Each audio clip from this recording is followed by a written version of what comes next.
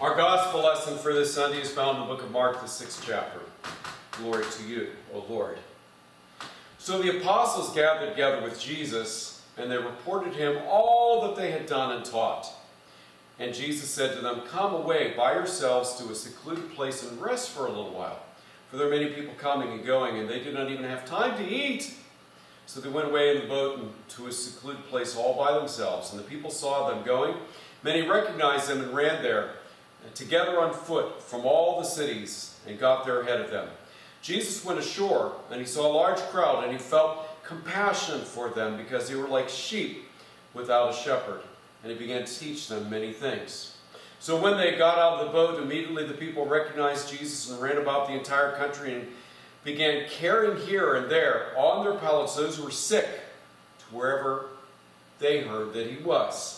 And whenever he entered into a village or city or countryside, they were laying the sick in a marketplace and imploring him that they just might touch the fringe of his cloak. And all who touched it were being healed. The gospel of our Lord. Praise to you, O Christ.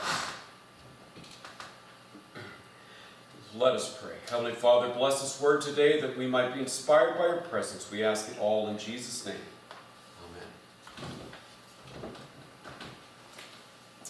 I want to thank you for joining us today for our lesson. It's a continuation or series of lessons that are interconnected. We saw again the other week about Jesus sending his disciples on a mission trip. And then we saw in the midst of that, John the Baptist was executed, and John's apostles, disciples came and buried his body. And now we have the conclusion of this mission trip. And you notice there's actually a skipping of several verses here. Between verse 34 and 53, that's actually the story of the feeding of the 5,000 to 10,000, which we are going to get in a week's time. But here's the thing. I want to focus on one aspect of today's lesson. The first thing, the disciples came back, and they were tired from their mission trip. They came back with news of the great results, the healings that they saw took place. And Jesus was thrilled about the work of God that was being done through them. However, the disciples were tired. Okay, I'm tired. Being frank with you, I did film or record these lessons prior to my extended sabbatical. And what is a sabbatical? Well, sabbatical is a time for a pastor that they are given by the church for a period, after a period of 10 years of service in the church, to be able to go recharge his or her batteries, so to speak. But it's not just a quiet time, it's a time of some contemplation and prayer. I'm going to have some fun. I'm also going to be working on that thesis that I've got to get done, because we are also supposed to use that time for some study and personal reflection. We need these times, don't we, in our lives? But for Jesus, he never takes a break. So you can imagine for the disciples, this was a really harsh reality. He was inundated by people who needed his help at all times. Wherever he went, he was recognized. He's like a rock star. Everyone wants to get their signature no matter where you go. You can't have a quiet night out with your family, right? This is Jesus. He's a rock star. The disciples were overwhelmed. They're like, good grief, we just came back. We need a break. All right? But you know Jesus has a larger perspective. It's in his nature to heal. Now, I will confess, it's not in my nature to heal. I mean, I like to see people blessed sometimes. There are times I'm overwhelmed. For those who aren't aware, living next door to this church is a difficult thing. I've asked other pastors whether or not they go through some of the same things. So those pastors who live in parsonages, and most of them are just flabbergasted at the type of people who are pounding on my door all the time, asking for food, asking for help, just needing to talk, whatever the case might be. It happens daily, often and regularly. It's overwhelming. Now, when I'm working and I'm up, I don't mind getting interrupted. It's just one of those things you do. But when it's 10 o'clock at night and I'm trying to put my head down on my sweet little pillow and I'm tired, and I got somebody banging on the door and saying, Pastor Dave, Pastor Dave. I'm like, can you just go away? I'm not Jesus, right? I often come to the door with a bit of an attitude, just being frank, because I'm not Jesus. It is not in my nature to heal, but it is in Jesus. That's who he is. He is the healer of the world. Remember, it just takes somebody to touch the fringe of his garment to be brought an instant physical cure. But you might remember a couple of weeks ago I told you the distinction between a cure and a healing. You can be cured of cancer. That's a wonderful, amazing miracle. But that's not a healing.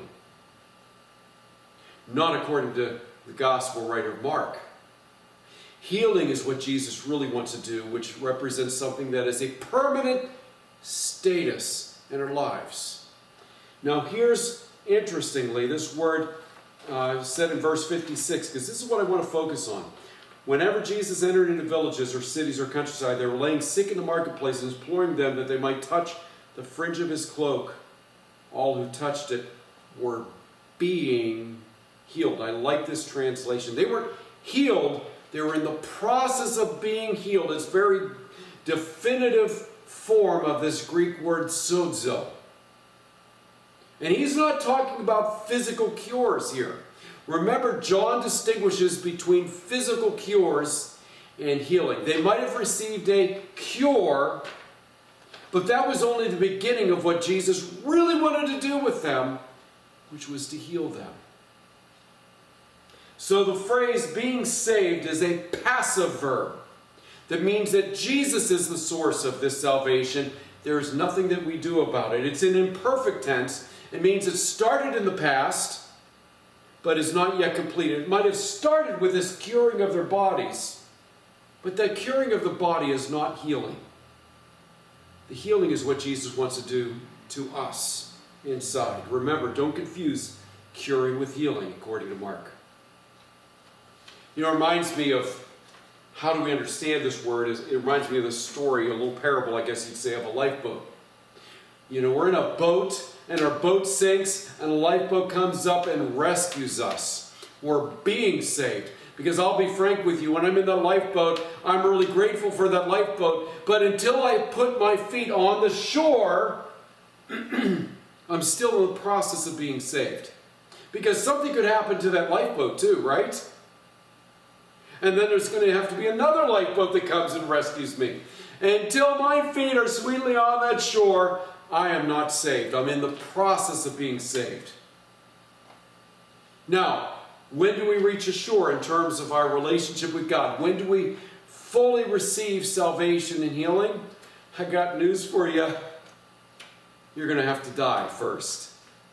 Because until you're dead and Jesus Christ raises us from the dead, we will not be completely healed.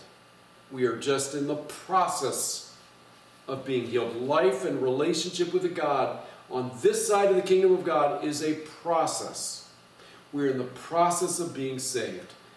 Salvation is something that happens right now. The cross is that past event, the beginning point of our salvation that ends when we die and are raised to newness of life. Salvation is not a once and done event, which is why people say, when were you saved? That's the dumbest question I've ever heard asked. I'm always in the process of being saved. There is no salvation moment. It is a salvation process that begins with Christ's cross and ends with my death and resurrection. And so therefore, for a Christian, every day is a part of that salvation event. And fortunately for us Christians, Jesus is in control of that. Not me, not my confession, not my beliefs. Sometimes we see even the strongest of people doubt, as we did last week with John the Baptist. But we don't have to panic about our salvation, because the person controlling that boat that rescues us is, wait a minute, Sunday school answer. Who's in control of the boat that rescues us again? Jesus. Salvation is a passive verb. I submit to Jesus. He saves me. But it is a process that doesn't end. It's a refining process that it continues throughout my entire life. I'm being saved. Salvation is something done to us, not something that we do. Though we are participants in it, God is the one doing the work. So therefore, I remind you, my favorite phrase, one of my favorite theologians, Rudolf Bultmann, was asked one time, when were you saved? He said, 2,000 years ago. And this morning. For you see, for a Christian, every day is a salvation event, a process, a step along the road. And so I'm telling you, don't panic about your salvation. It's in God's care. It's something God is doing for you and to you. And you are living every single day in the process of the salvation of what God wants to do with your life. I hope you find that helpful. Because, we often say, oh my gosh, I can't believe I blew it again today. Well, okay. It's part of the process of salvation. When you're in the process of salvation, you're going to make mistakes. You're going to take steps backward or to the left or to the right or things that don't advance our relationship with God. It happens. It's part of the process of salvation. Okay? So we don't have to beat ourselves up or whip ourselves. That's what Martin Luther used to do to himself until he understood the grace of God. He felt so guilty about the stray thoughts in his brain and the things that he said and the things that he did or didn't do that he would literally take a whip and beat himself with it. Try to beat himself into submission. We don't have to do that anymore. It's life. Salvation is a process. You're an unfinished product. I mean, think about it. It's like a piece of art that says, I can't believe it, I'm an incomplete product. My characters are missing arms. What an ugly painting. It's in the process of being made.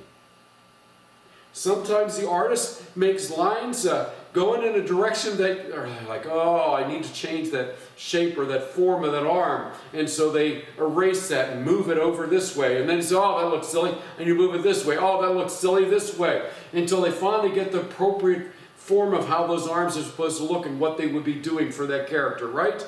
That's what God is doing with you. God is just continually refining us. It's a daily process. So don't feel guilty that you're an unfinished product. Nobody is on this side of the kingdom of heaven. You are set free. Let us give thanks. Heavenly Father, we do give you thanks that you set us free. Set us free by the salvation that was begun in the cross, by the work that you are doing to us every single day.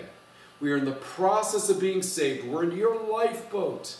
We haven't reached the shore yet. Reaching the shore is going to... Before reaching the shore, we're going to have to die, I guess. But that's okay. Even that is in your hands. You promise that we will have new life in Jesus. And for that we give thanks in your precious name.